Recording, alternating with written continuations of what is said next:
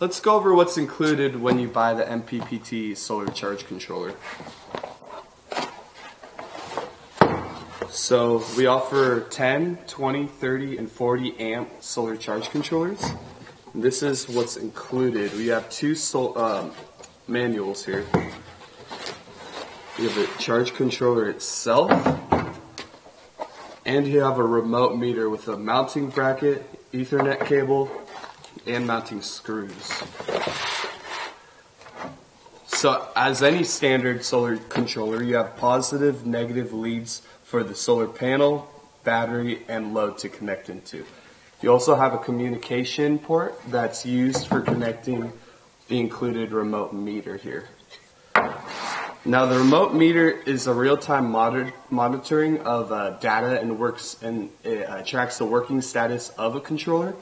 You can browse and modify charge and discharge control parameters, and you also could change the device parameters and load control parameters, and also restore factory settings of the device. So let's go ahead and dive deeper into the LCDs of both of these and see how they work. So this is the LCD for our MPPT charge controller. This is where you're going to set all the parameters, all the settings, and this is where you're going to find all your information on your off-grid solar system.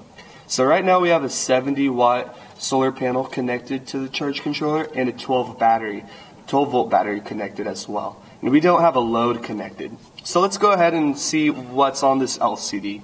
Now, as you can see here, we have a little sun and a solar panel charging a battery. Now, this icon is going to change to like a moon if it's nighttime, because of the onboard computer. It'll sense that it's nighttime. These arrows right here means that the battery is being charged, and the battery right here is being charged. That's a symbol for in charging. These symbols will change, but you could consult the operation manual if you want to know exactly what these symbols would look like. Now over here we're going to have a battery setting and just pretty much information that is associated with whatever category you have here. Now as you can see, the charge controller is toggling through automatically, but you can also press select here and toggle through the options as well. So right here you have PV for the solar panel. It'll show the voltage that is going to the battery. It'll also show the amps, kilowatt hours. Now it'll also show the battery voltage as long as the amps and the temperature of the battery. Now we have the load. We have 0 amps because we don't have a load connected. If we did have a load connected, this light bulb here would illuminate, so it'll have little lines going out of the light bulb. Now here, this is a setting for the load. If you hold down enter for 5 seconds, you could change through the settings here by pressing select. Now this basically means the charge controller is able to turn on and off the load depending on the time of day and depending on how many hours bypasses during the time. So for instance, say you want your load to be operating for 3 hours after the sun comes up. You can use these presets, or rather one of these presets would have that capability. So the charge controller would be having power go into the load, but after 3 hours it would shut off the load. So it's very interesting there.